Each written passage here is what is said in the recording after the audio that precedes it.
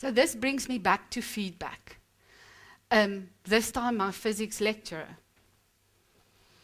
At the end of my first year, I scraped into the exam with a 40% class mark, and I ended up writing a supplementary exam. And on the evening after we wrote the exam, I received a phone call from my physics lecturer, and he said to me, "Bezuidenhout, what is wrong with you? Now that it doesn't matter, you get 93%. If you decide not to study medicine, come and see me immediately." He didn't have to phone me. I mean, who does that?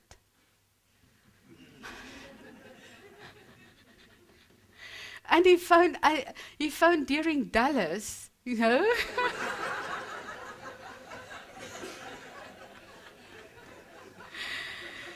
But the fact that he did phone me changed me forever. And feedback is clearly an essential element of any educational process. It enables good habits to be reinforced and flawed ones to be corrected. How should we give feedback?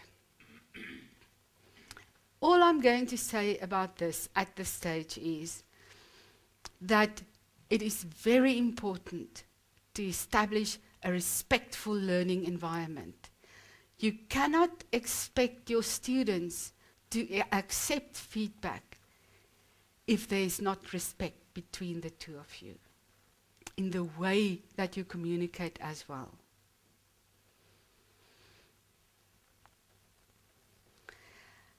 So, feedback should also always be based on direct observation and not something that you've heard from somebody who heard it from somebody. So there are things that are very important. And once you've done the feedback, it's very important to also have an action plan. So what are we going to do now? And then reflect on your feedback skills.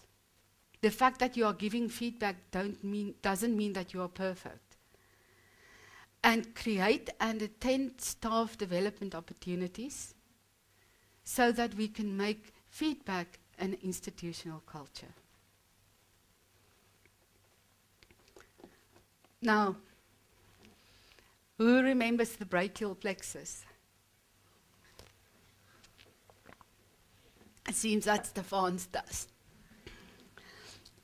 Remember for the medics, for anybody who did dissection, remember that first day with a scalpel in your hand, hovering over the skin, in trepidation that you are going to destroy the brachial plexus even before you know that you've cut through it. Only to a few days later embarrassingly realize that it is virtually impossible to miss the brachial plexus because each of the nerves are as thick as my pinky. Through all of this, we had Dr. Marais. She had the grace not to laugh in our faces, but to gently guide us to discover all the truths of the body. And I developed such a love for anatomy that I again turned tutor. And Herman, my dear friend to this day, in Canada at the moment, still acknowledges my tutoring as the only reason he passed anatomy. Dr. Marais, a role model and a mentor to honor and remember. Teaching, I believe, is at the heart of the future of our professions. And an important part of teaching is our role models. Those individuals we admire for their ways of being and acting as professionals. And I think it's not only a privilege to be a role model, but an obligation.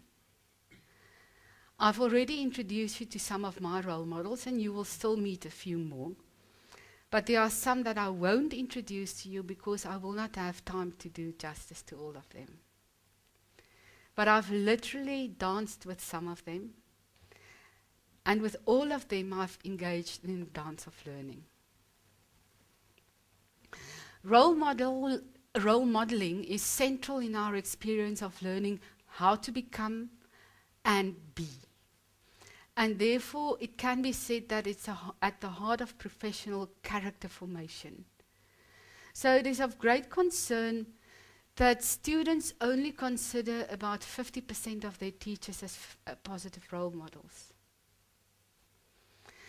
And students and junior doctors identify with role models when it influences their choice of career. So those two events often coincide. So having only 50% positive role models limits their career choice. One fine morning I woke up and I realized I too was a role model. And it was a very scary thought. I had to reevaluate myself and my being, and I started to learn more about learning from role models. And this process has been described very elegantly by Ronald Epstein. And he says that the first thing you do is observe the role model.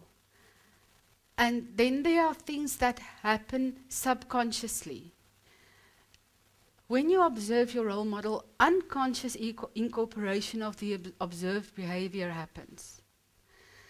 And at the same time, you explore the effect and the values of the role model and the impact it has on you. But then also, you try to make the unconscious conscious. And you engage in a process of reflection and abstraction that you then try to translate into insights. And these insights then become principles and actions that results in behavioral change, influenced by your role model. So there's an unconscious and a conscious process, and we need to be aware of that. So we have responsibilities as role models.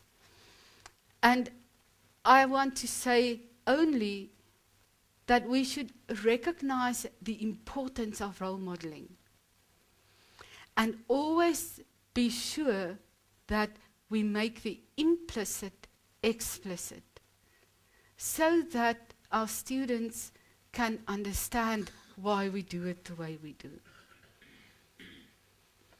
And again, as in feedback, because the two go hand in hand, we need to relate our actions to future actions, and again participate in staff development. Not only for the opportunity to acquire skills, but also to role model the desire to improve ourselves. How can we expect our students to do that if we don't do that? My dance partner, of course, pathology. In the second semester of my second year, Prof. Ian Simpson walked into the classroom at Tukkies, and he started lecturing anatomical pathology, and he talked about nomenclature. So, definitions. Now that is pretty boring at the best of times. I walked out of that lecture and I said to Herman, this is what I want to do.